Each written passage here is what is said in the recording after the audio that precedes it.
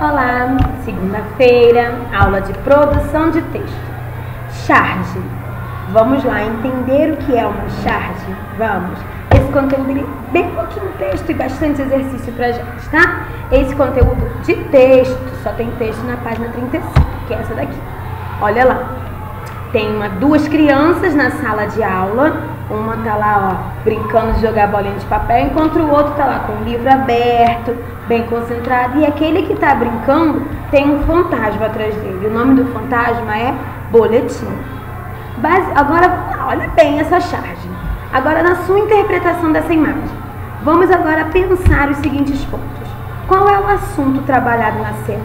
O que a gente está conversando? Né? Qual a mensagem que essa charge quer passar pra gente? Que aquele menino que está lá brincando está sendo assombrado, ou seja, o boletim depois vai ser algo ruim para ele, porque ele não está estudando, ele está brincando. Então a gente consegue responder dessa forma também a segunda pergunta, o que está acontecendo, e também a mensagem que você acha que essa imagem tentou passar. Bom, então o que a gente precisa concluir?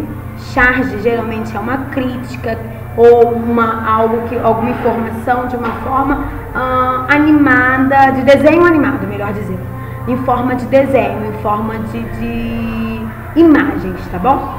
As charges são imagens que procuram retratar e criticar de maneira muito bem humorada um acontecimento ou uma situação.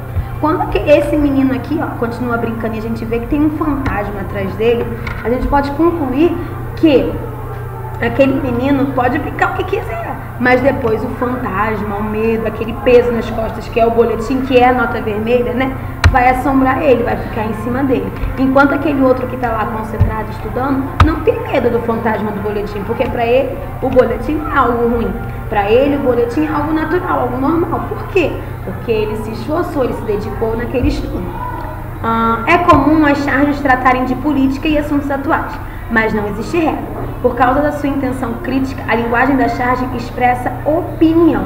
Então, geralmente uma charge ela é utilizada para criticar, né, retratar algo do cotidiano. Inclusive no caderno de vocês tem uma atividade que eu trouxe uma charge, que é também uma figura só, e que depois eu quero que vocês me expliquem o que vocês entenderam, tá bom? É algo também do nosso dia a dia, do nosso cotidiano. Então a charge sempre vai criticar de uma maneira bem humorada, de uma maneira leve. Porém, o que precisa ficar claro, charge é uma opinião, tá? Expressa a opinião da pessoa que está publicando aquela charge, tá bom? Bom, como eu disse a vocês, esse conteúdo tem pouquinho texto, mas eu espero que vocês tenham conseguido compreender o que é uma charge. Mas a gente tem atividade nesse livro e eu trouxe também uma charge atual para ser colada no seu caderno, tá? Está solta, tá a parte, tá num quadradinho, você vai colar aquela charge lá e depois vai copiar as perguntas que eu também deixei para você copiar, tá bom? Capricha, hein? Tchau, tchau!